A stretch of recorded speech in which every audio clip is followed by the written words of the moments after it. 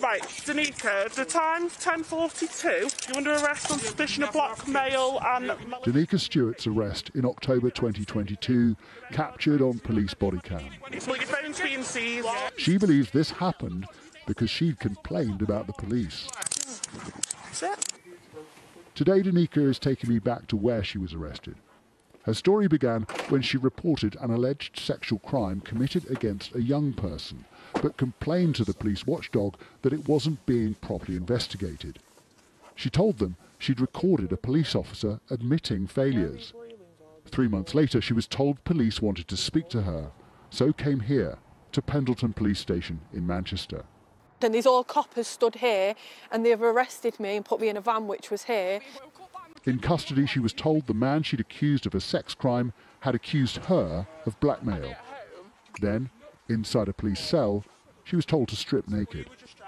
So I took my tracksuit bottoms off, which I knew they were going to take away from me anyway, and I've took my leggings off, and then I've took my knickers off, so I'm just sat there naked. So why do you think they strip searched you? It's power, because when I left the police station that day, the sergeant on the desk said to me, you need to drop all your complaints again to the police. They needed to show me who was boss.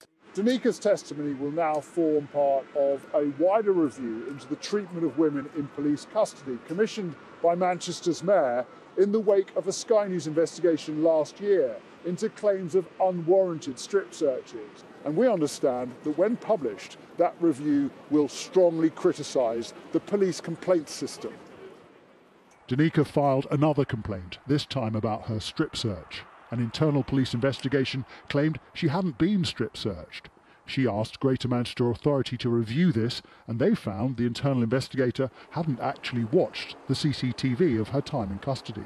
Dannika repeatedly applied for her right to be given the footage and was eventually told it had been corrupted.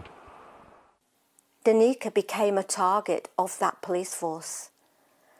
She was seen as trouble. She was seen as a threat to Greater Manchester Police.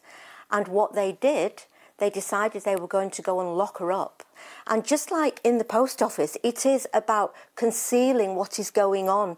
It is trying to protect the reputation of an organisation that is a very powerful public body.